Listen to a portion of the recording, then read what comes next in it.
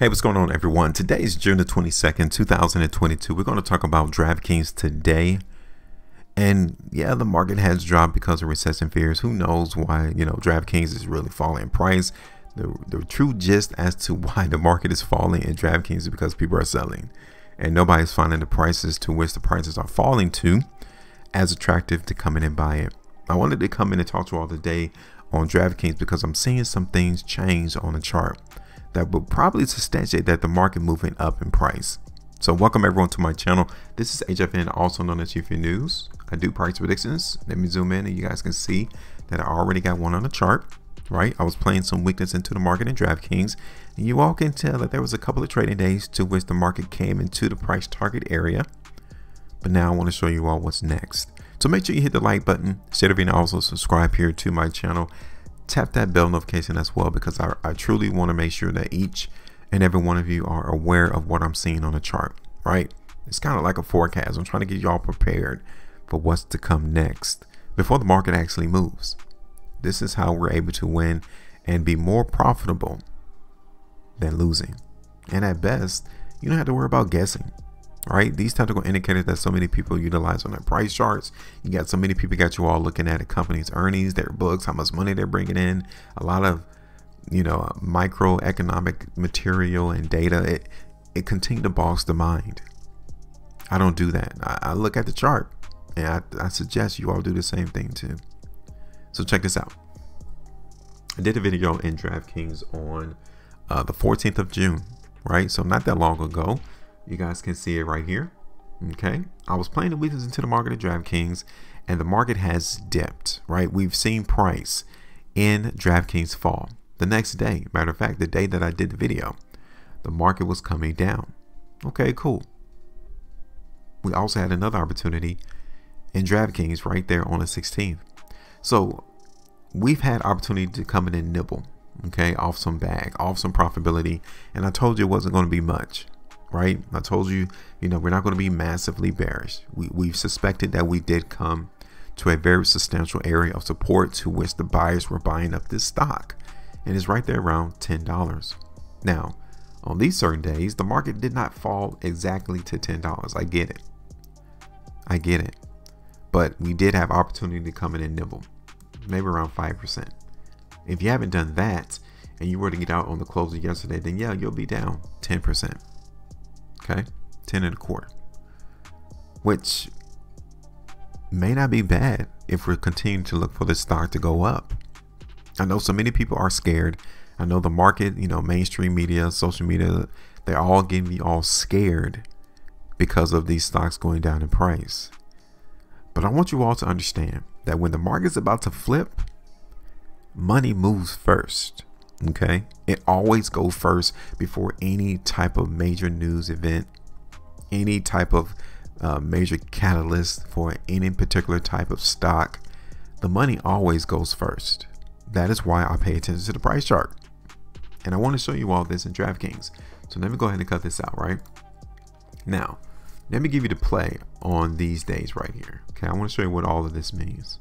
Okay, now first, the market in Draftkings signified that it was going to go down on the 13th of June. Now, when you see this type of price bar, your expectation is for a price to do just that. The next day, you expect it to go down. So on the 14th of June, price in Draftkings did go down, but it ended up closing higher than the previous day's close. So that means that buyers came into the market on the 14th. What about this day? The 16th. Yeah, that's another indication that the market is weak. But you know what? Price didn't fall the next day. The expectation is for price to fall, but it didn't. It went up. This looks identical. Okay, let me show you why this is identical. The last 5 days, okay, wait, 6 days. The last 6 days in Draftkings is identical.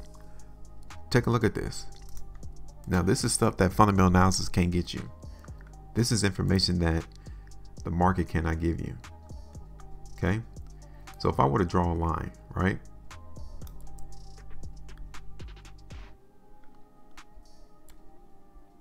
right in between these three 3-day price bars. You guys see this, right? I want to show it to you. It's pretty much identical. Like, look at that. No other person sees this. We saw the 13th and the 16th price bar is identical. Then we have the 14th and the 17th price bar, pretty much identical. And then we have the 15th and the 21st price bar, pretty much identical.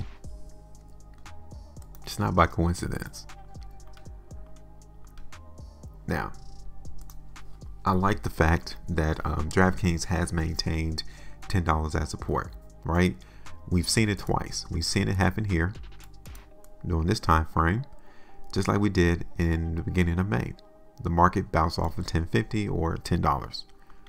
Pretty much taking us all the way back here to 2020 to where Draftkings was holding $10 as support.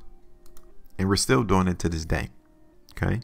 So seeing that we're noticing how market is being very reluctant into falling below $10, we got to take note of these things.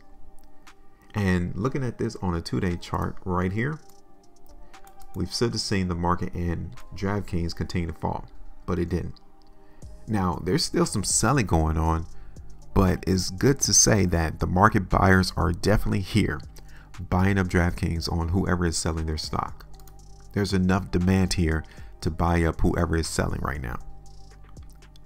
So the only hurdle that is in the way of the buyers is the fact that it needs to break this trend line, this downtrend that we're been in. Are we about to do that now? Because if so, we need to get in position and ride prices higher. What do you think? Because I do suspect that price is trying to go up in Draftkings. I do suspect that. Okay. Now, am I going to come out and say, look for the price to hit $50? No, I'm not going to do that at all. I'm going to be reasonable in where I suspect price is going to go. And the first problem we're already seeing, I would say the first issue is going to be around $13. Second is 15. Okay, that's the second restriction area. So we got one restriction area at 13. The next restriction area is around $15. All right. So let me go ahead and put this on the chart real quick. I'm going to go ahead and play some strength here into the market.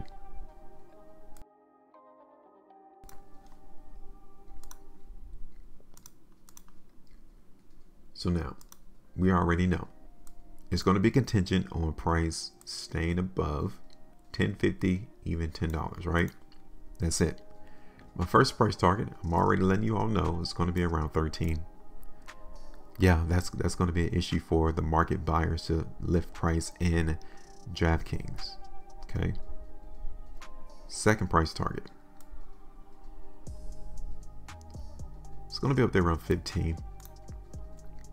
$14.66, in or around there. Okay, now it might take a while because it takes the market longer to go up than it does to go down, right? I'm going to keep this downtrend line here just a little while longer, but it looks as if the market at Draftkings is going to begin a consolidational trading range. It looks like it's going to trade sideways from like here to $10. Like it looked like it's going to try to do this, just bounce. Okay, that's my expectations really, but I want us to break this downtrend line first, because if we don't break this downtrend line, then I know that us breaking $10 lower is increasing. All right, so keep your eyes open on that too. All right, so I'm done. Go ahead and give me your price prediction, your price target in the market for Draftkings. Let me know where y'all think the market is headed. Make sure you maintain profitability, and as always, trade